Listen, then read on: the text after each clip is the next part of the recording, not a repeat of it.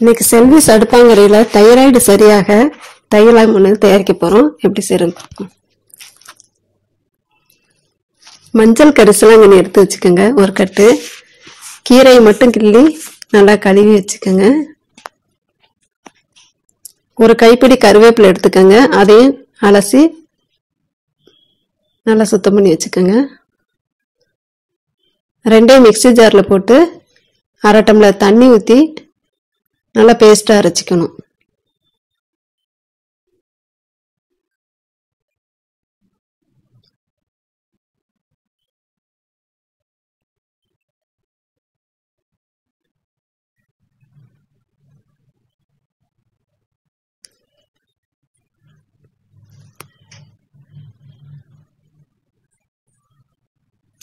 Paste அரைச்சதுக்கப்புறம் ஒரு வடிகட்டியில் நல்லா வடிகட்டி ஜூஸ் மட்டும் எடுத்து வச்சுக்கோங்க. இந்த ஜூஸ் எவ்வளவு இருக்கோ அதுக்கு ஈக்குவலாக நல்லெண்ணெய் எடுத்துக்கோங்க.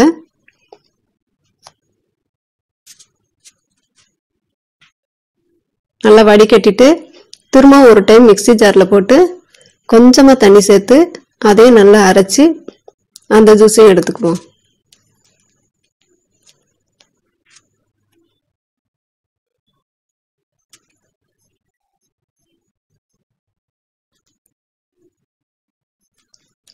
அரைச்சி ஜூஸ் எடுத்தாச்சு.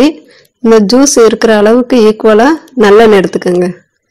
வானலியில் இந்த நல்லெண்ணெயை சேர்த்து நம்ம அரைச்ச ஜூஸையும் சேர்த்துக்கோங்க. கரிசலாங்கண்ணி மஞ்சள் கரிசலாங்கண்ணி தான் எடுத்துக்கணும், நல்லெண்ணெய் தான் சேர்க்கணும்.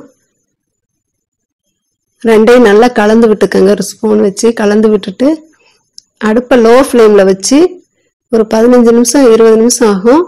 சிம்மிலையே வச்சு அந்த எண்ணெயை காய்ச்சிக்கோங்க. ஹை ஃப்ளேமில் வைக்கக்கூடாது, லோ ஃப்ளேமில் வச்சு காய்ச்சணும்.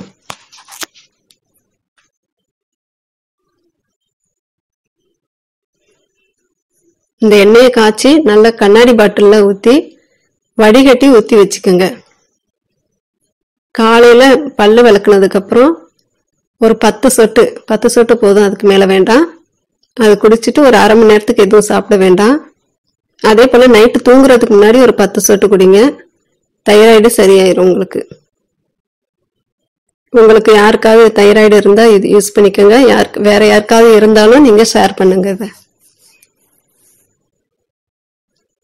இது மாதிரி நுரைச்சி வரும்.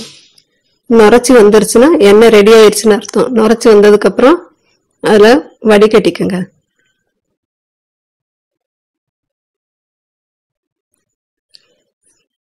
இதை குடிச்சிட்டே வாங்க, உங்களுக்கு கண்டிப்பாக தைராய்டு சரியாயிரும். வேற எந்த மருந்து மாத்திரையும் எடுத்துக்க வேண்டாம், இதுவே போதும். ஒருவேளை மாத்திரை எடுத்துக்கிட்டிங்கன்னா நைட்டு மட்டும் ஒரு 10 சொட்டு குடிங்க. அப்புறம் கண்ட்ரோல் ஆனதுக்கப்புறம் மாத்திரையை நிப்பாட்டிட்டு காலையிலேயே நைட்டு சேர்த்து குடிங்க. இது மாதிரி கண்ணாடி பாட்டிலில் வடிகட்டி நல்லா ஆறுனதுக்கப்புறம் மூடி வச்சுக்கோங்க. ஒரு சின்ன கிண்ணத்தில் கொஞ்சம் எடுத்து வச்சுக்கோங்க.